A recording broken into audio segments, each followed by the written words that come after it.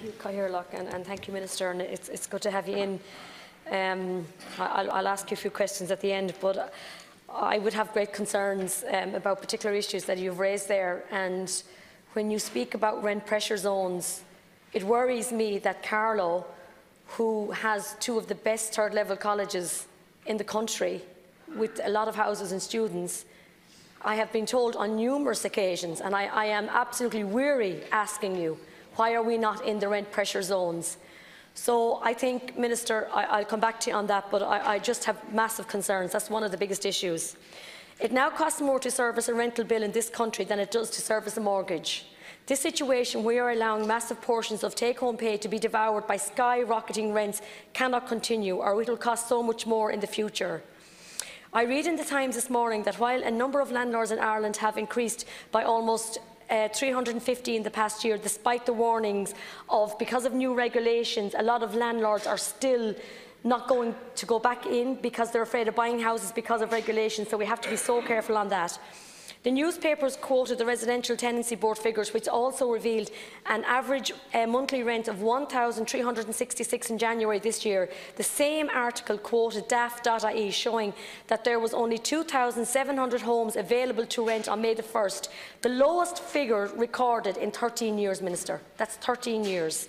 There are massive issues in the rental sector, and we need our legislation to respond to those issues. Fianna Fáil supports legislation which draws on the bills of Fianna Fáil we have published ourselves to strengthen the RTB board, to hold landlords to account, expand the rent pressure zones designated period for another 3 years, particularly where student accommodation is, and that's so important. It's not enough. This bill does not go far enough at all. I have massive concerns.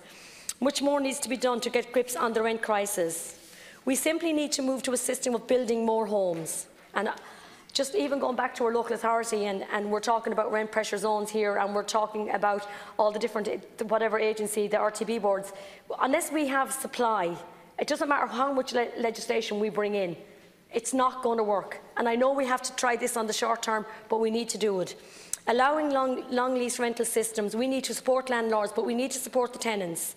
We seem to be borrowing pieces from every other country's rental system, but we have our own here, and we need to make sure that we find solutions in our own country. I welcome the moves to apply the rent pressure zone regulations to student accommodation and plans to roll out the rent transparency. And you need to just, like I see that you're doing this in Dublin and other areas, but you need to confirm with my own area, Minister, where I have massive concerns. However, much more is needed if the national scandal of homelessness is to be addressed. We need additional investment in a coast rental system that will offer accommodation to ordinary income workers who fall above the threshold for social housing but are crippled by spiralling rents. Further practical steps like a national rent deposit scheme, local authority quality certificate for accommodation and an incentive for above-shop accommodations are also required. And I think that's so important. When you have shops now in our towns and villages, and up over them we have all these vacant units that could be put into rent, but again the incentive wasn't there, the proper scheme wasn't put in place, and landlords didn't take up on it. Dublin remains the most expensive place to rent, with average monthly costs now at $1,620, representing an increase of $141 from the same period last year. According to daft.ie, Dublin rent levels are now 36% higher than it was in the last boom over 10 years ago, according to this report. Rent pressure zones have not been effective because the underlying problem of lack of supply remains, and because these zones were self-policed, it was unrealistic to expect tenants to argue with a landlord over prices they were quoted. We need a radical overhaul, and I welcome this bill as it helps to strengthen the tenancies' rights by empowering the RTB board and making rent levels more transparent. However, supply again is the key, and addressing this is the only way forward.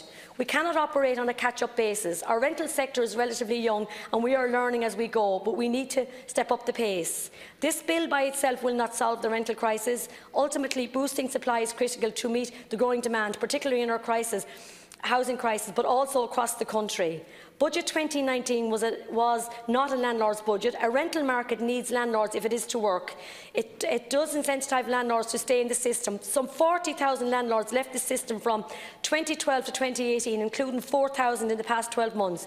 We need to keep these in the system, or else there will be fewer units available to rent and rents will rise.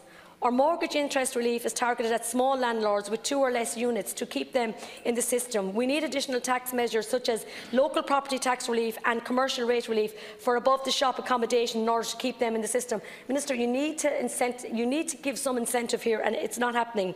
The government has been playing around with a cost pilot project since 2015, but hasn't put a single brick in place yet. This needs to be escalated and expanded to allow ordinary income workers access quality and affordable accommodation. A national deposit scheme would help provide deposits with landlords, while a quality accommodation search would boost quality of the rental stock. I am happy to support some of this bill. I believe more needs to be done, but there's just so many questions out there. Why are some areas in rent pressure zones and others are not? I've said this several times. Why are some counties qualifying when neighbours across a line and a road, one is in and one is not? With the RTB board, for example, like, you're ringing the RTB board, and I have to say they've been very helpful, but we need to give them more powers. How many staff have you given? Like, who is going to enforce it? Like, I always believe when bills come in, enforcement is so, you need to make sure, but like, it has always been the same. If you're 6 months, if you're over 3 or 4 years in a rented accommodation, you always were entitled to 6 to 7 months.